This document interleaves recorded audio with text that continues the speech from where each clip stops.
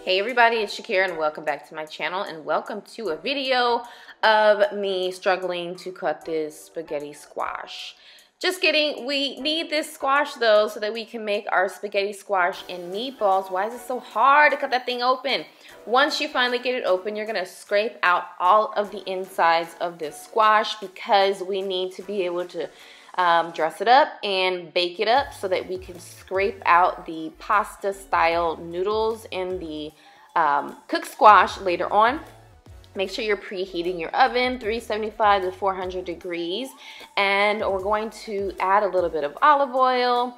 I'm going to add some pepper, some salt, and also some garlic powder because I'm obsessed with garlic. And then we're going to flip the squash flesh side down and let it cook for an hour. After you have your squash into the oven, it is time to chop up the parsley or basil. Basil would actually be a lot better, but the grocery store did not have any. So chop that up, and also one medium onion, and throw it into a large mixing bowl. To that, we're going to add some black pepper, some more garlic, because again, I'm obsessed with garlic, and you're also going to add a little bit of oregano or whatever Italian spices. You know, you can of course make this your own, and then more garlic powder because the girl's obsessed. Here's some pink Himalayan salt. And we are using meat today. Oh, that's chili sauce, just so you know. You can completely take that out, or you can, you know, add it, see how you like it as well. And it is spicy. So we're using meat today, half really lean turkey, half not so lean turkey, whatever the normal percentage is, and we're going to be shaping our meatballs. Now for my vegan friends, use meaty vegetables for this recipe like chunky onions, mushrooms, eggplant, zucchini, yellow squash, anything that you like. I make it vegan style all the time as well, but my kids actually really like this, so you know, this is dedicated to my babies. And so what you want to do is brown the meatballs, and you really want to make sure they're completely cooked before you add any pasta sauce. I mean, that's just how I roll. Even though we're going to simmer the meatballs with the sauce, you want to make sure it is completely cooked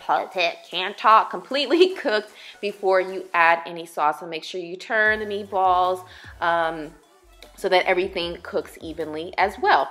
Now we're going to add our pasta sauce. That was such a quick shot of the pasta sauce, but I will link everything below to let you know what I'm using. And I'm using 2 jars. If you make your own pasta sauce, go ahead, girl or boy, but today I'm using the jar. And I'm also going to add some oregano because you always want to make the sauce your own. We are also going to add some chili, some red pepper because I like it spicy. And you add all of this and whatever else you want to add to your pasta sauce, and make sure you give it a nice toss before putting on the lid.